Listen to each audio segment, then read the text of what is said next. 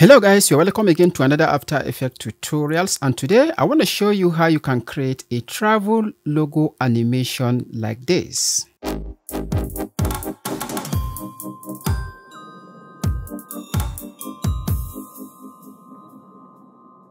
So support me on this one. Do not forget to like the video, subscribe to the YouTube channel, and then turn on the notification, then come back. Let's get started. Now in Adobe After Effects, we're going to create a new composition. We're going to name this main. We're going to leave this to 1920 by 1080 for the resolution and select 30 frames per second and then make the entire duration 10 seconds. Then you hit OK. Now navigate to import your floor object. Drag and drop it into the project manager window. Drag your floor object into your timeline. By the way, I got this from freepik.com. So we're going to make this 3D, toggle the timeline switch and then make this 3D, then rotate the x-axis to 0 by -65. Select the ellipse tool right here and double click on it. That is going to mask the entire image. So what we're going to do now is to pull it below a bit so that we can see what we are doing. Hit MM on your keyboard to reveal the mask properties. We're going to make the max feather 600, mask opacity 60, and we're going to set the mask expansion to -250. Now right click on your timeline, go to new and create a new solid layer. We're going to name this sky, make comp size, and then you hit OK. Drag this to the bottom of the layer hierarchy. Now we're going to add the gradient ramp to this particular layer. So we're going to change the color so that it will simulate a sky color. We're going to set this to blue color and set the blue color to 0D409A. Then you hit OK. We're going to make the bottom color an earth color. So select the color and set the code to FBE0BD. Now let's create a camera. Right click on your timeline, go to new and create a 35mm camera. Then right click on your timeline, go to new and then create a new null object. This is going to be our camera controller. So we're going to make it 3D, then make the camera a child of the camera controller. Now let's create a movement for the camera. Move your time indicator to 3 seconds forward in time. We're going to select the camera controller, then hit P on your keyboard. Then you set a keyframe at this point, and then you change the keyframe value for the X to -3280. Now move your time indicator to 8 seconds forward in time and set the X position value to 1824. You select all the keyframes right here. Then hit F9 on your keyboard to ease. Navigate to where you have your logo and import your logo. Drag and drop your logo into your project manager window. We're going to import it as a composition because it's a single layer. Then we hit OK. So we're going to go into the logo holder composition. First of all, what we're going to do is we need to rename it. We'll go to composition settings. And then we'll change the name of the composition to logo holder. Hit S on your keyboard to scale this down. We're going to scale this down to whatever your preference is. I'm going to leave it at this. Then we're going to select the shape tool right here, the rectangle tool, and make sure no layer is selected. We're going to draw a simple rectangle below it like this. Hit P on your keyboard to make adjustments. Make sure it is directly below it like this. Then we're going to select this right here, toggle this timeline, and then switch this to alpha inverted. That is the track matte, set it to alpha inverted.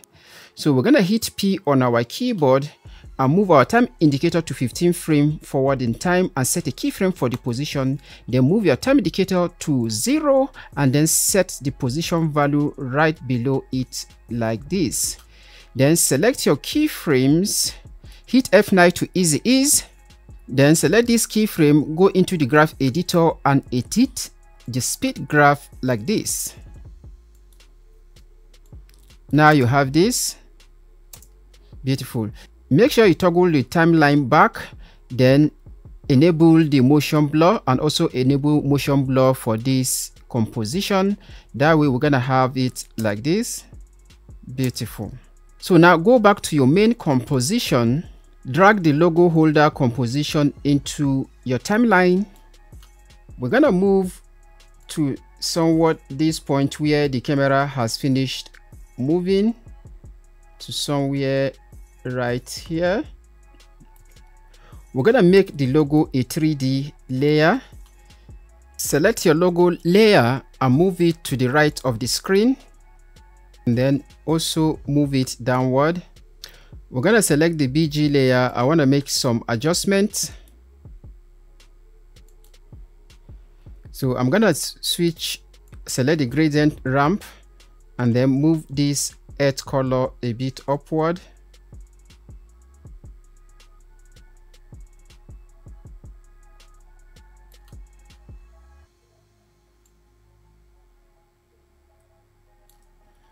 Now select your logo holder and offset it to somewhere after 7 seconds, and that is gonna give you this. Beautiful. So we're gonna duplicate this logo layer, select the bottom one and move the anchor point right below the logo. Hit R on your keyboard to reveal the rotation property. So we're gonna rotate this on the X axis. We're gonna rotate it to somewhat like this. So what we're gonna do now is to add a fill effect to this layer. This is gonna be the shadow of the logo. Now let's set a shadow color. Set the mode to multiply and drop the opacity to about 60. Then we're gonna add one more effect. We're gonna add Gaussian blur. Set the blurriness to 15. Select the top logo holder composition and then duplicate it. Then move it to the bottom of the shadow. So we're gonna offset this a bit backward in time. Then we hit T on our keyboard to drop the opacity to 10. Make sure you select the 3 logo layer, then activate the motion blur for it. And also make sure it is activated on this timeline. We're gonna duplicate this like 3 more times. Then we're gonna simply offset them like this.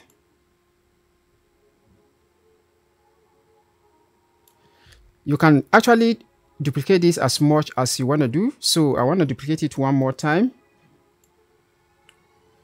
This is limited to what you want to see. So if you preview right from this port, you will see that this is what you have.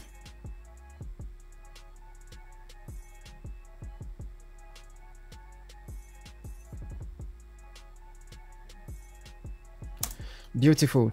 So now select all the logo composition layer right here except the first one and make it a child of the first one.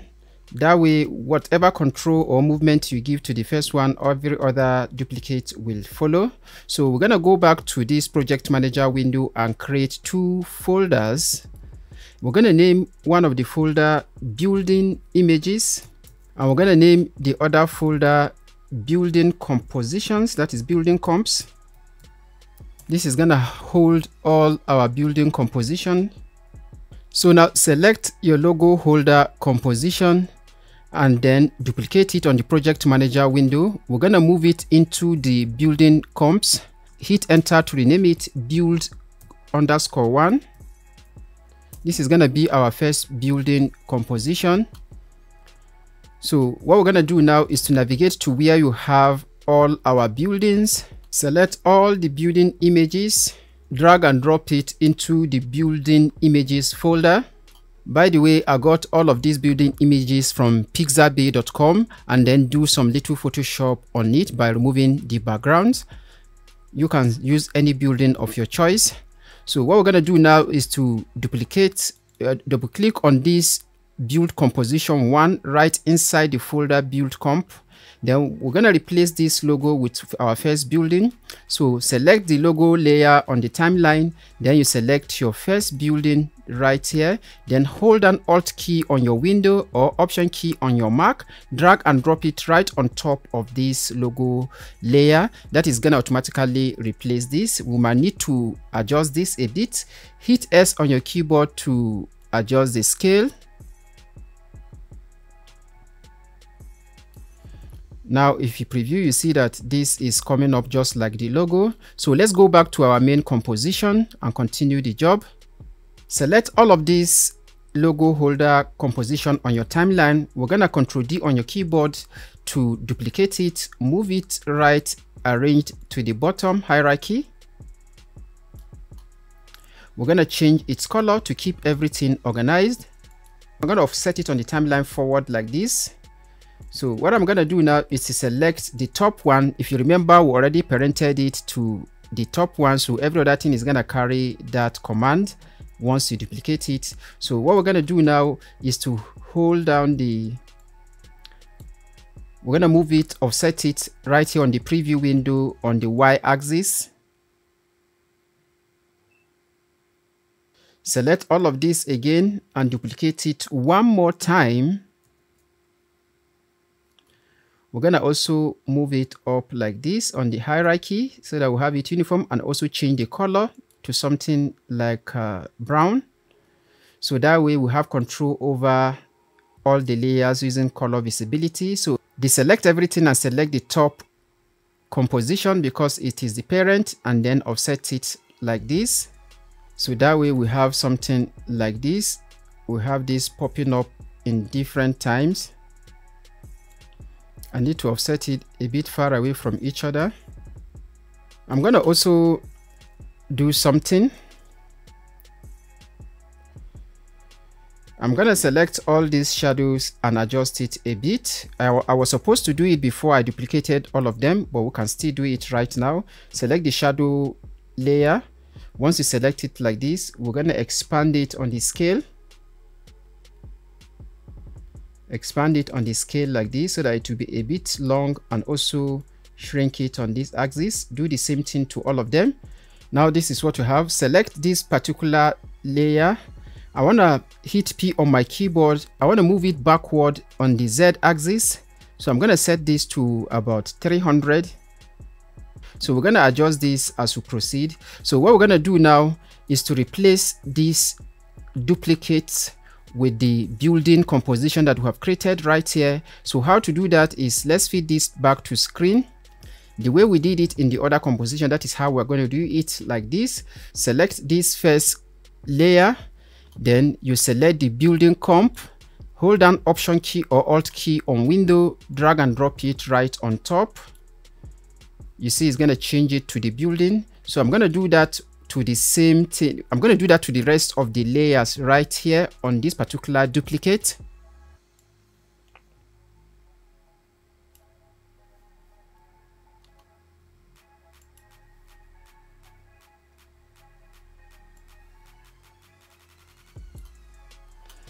Now we have the entire thing replaced with this logo.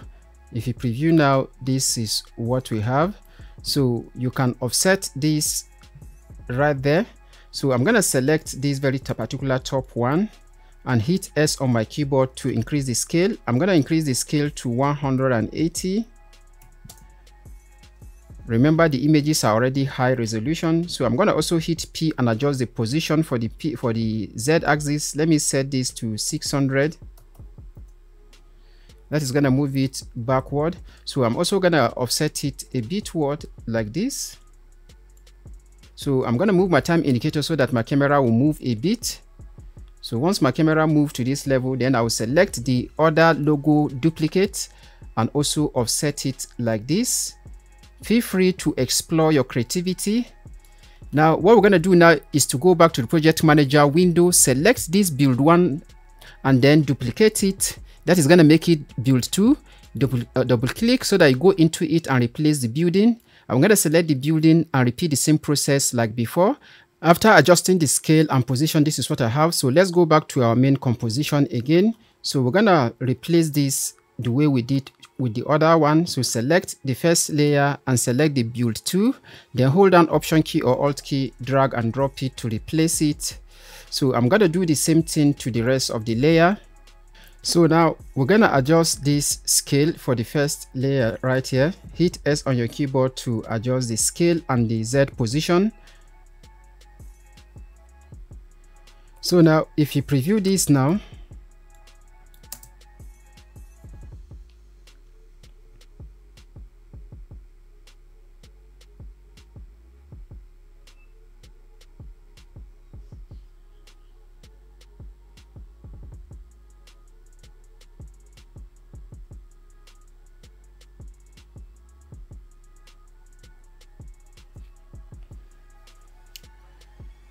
I'm gonna simply offset this so that it will come up at the right time. I want this to come in later.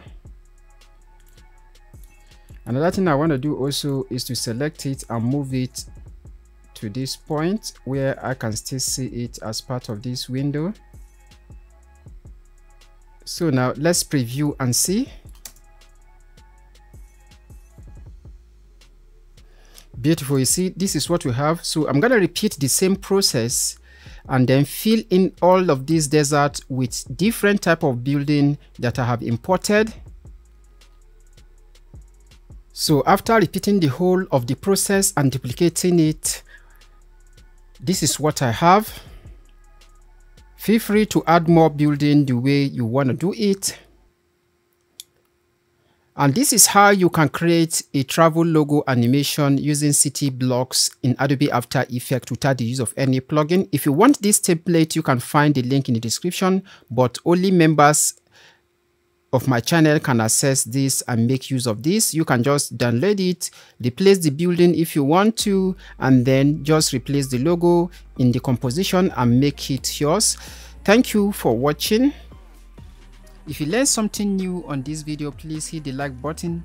That will enable the algorithm to suggest this to more people. If you have any question, please feel free to ask me in the comment section and I'll reply to all questions as quick as I can.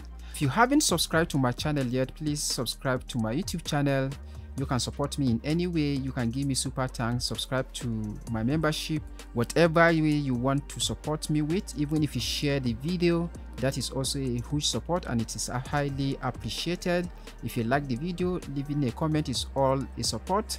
So in whatever way you are able to support me, I highly appreciate you. So until I see you again on the next one, my name is SSB Otaru from MotionDigit Studios.